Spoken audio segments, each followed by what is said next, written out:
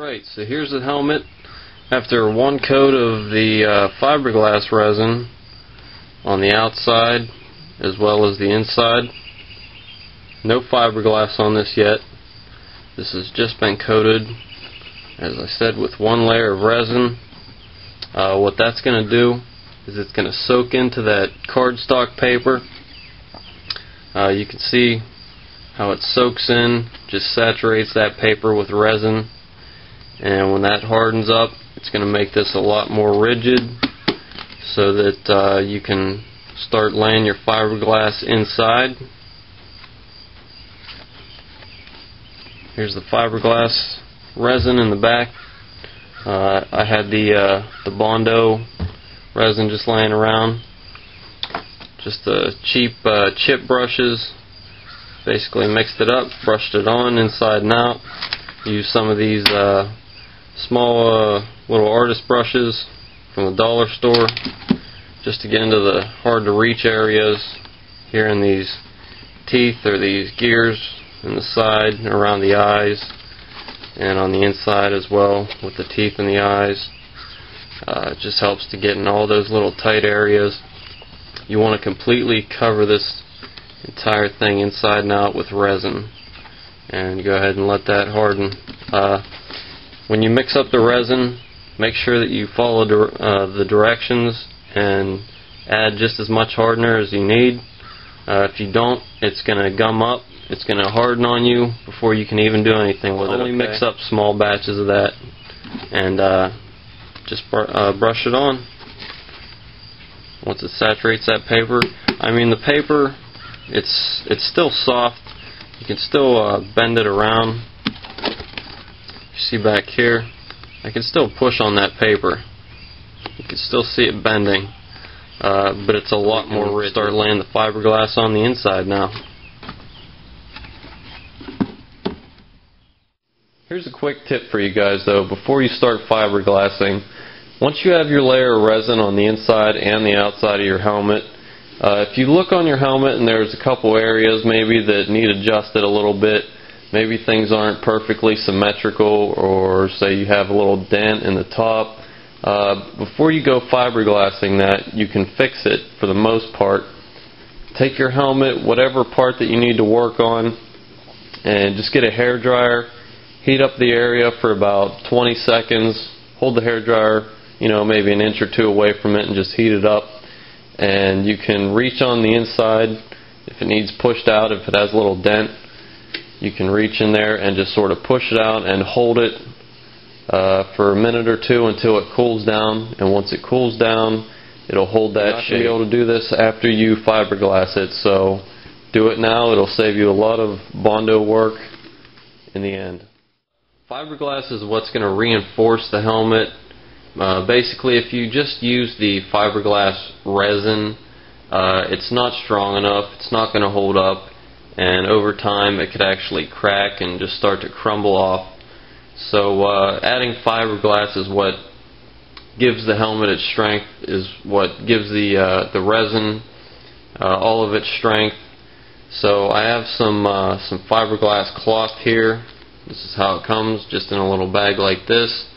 I think there's about 8 square feet in this little bag. It's just a woven cloth.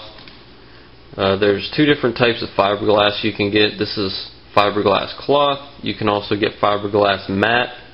The only differences being that the cloth is woven together in sort of this square pattern going both directions at 90 degrees to each other, whereas the fiberglass matting is basically just all these little strands pulled apart and scattered all different ways and kind of made into a mat the same way.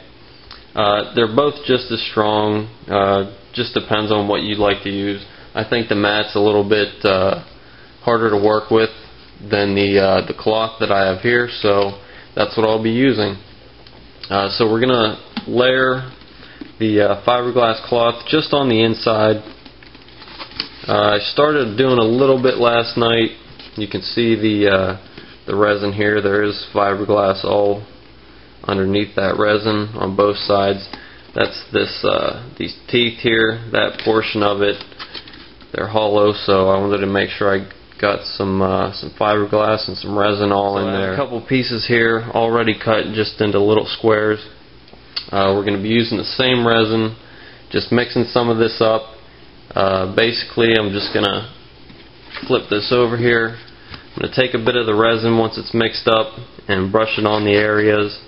After that's laid in there, I'm going to take a piece of the fiberglass cloth, lay it down, and I'm going to get some more resin on my brush and sort of just pat this all down, coating, saturating that whole piece of cloth with that resin.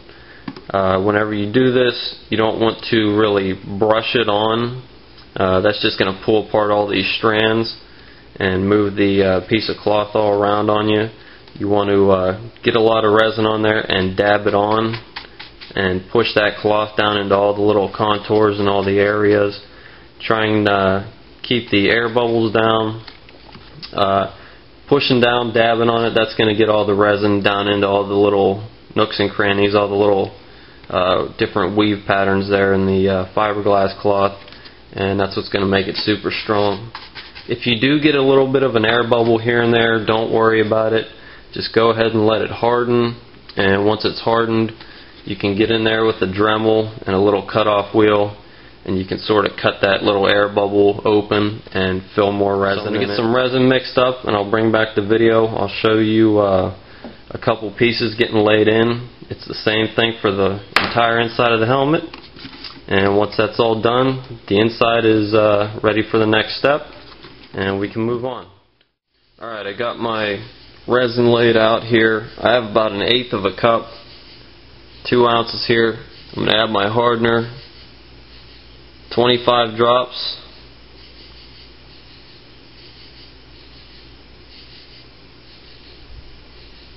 One, 2, 3, 4, 5.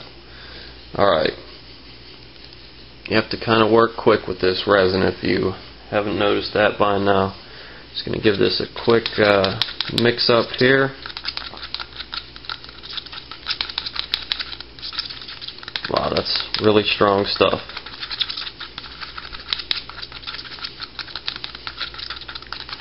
You won't forget a smell like this once you're done with this project. You'll know if you smell fiberglass resin. Alright, hopefully I can work around the camera here. Flip this over. I think I'll start in the middle. Just going to get some resin here, like I said. Brush that on. I know it's going to be kind of hard to tell. Let me move this. I can catch the light a little bit.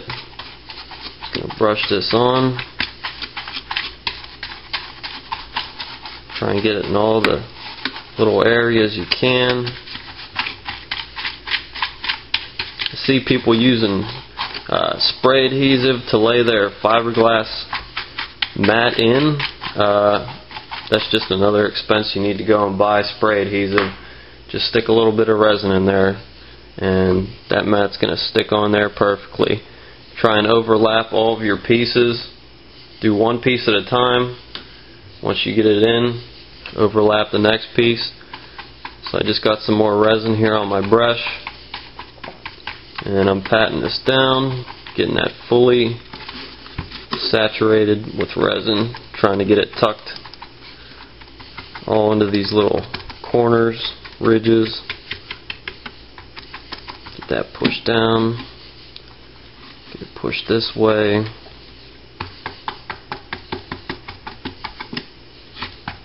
Get a little bit more resin here.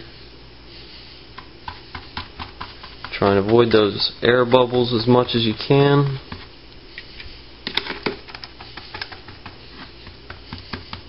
You don't have to get every little strand down, but get as much as you can. Whatever's sticking up when you're all done with this can always be snipped off or Dremeled off. Alright, so we got that piece. Grab the next piece here, overlap it. Got a little more resin on my brush. Just start patting that down as well.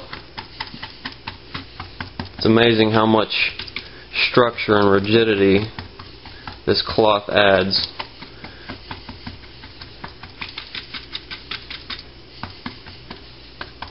it all tucked in there.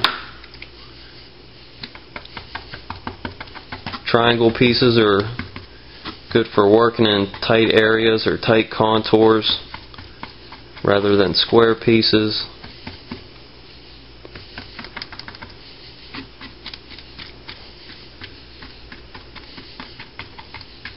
Okay, so that's just about down now.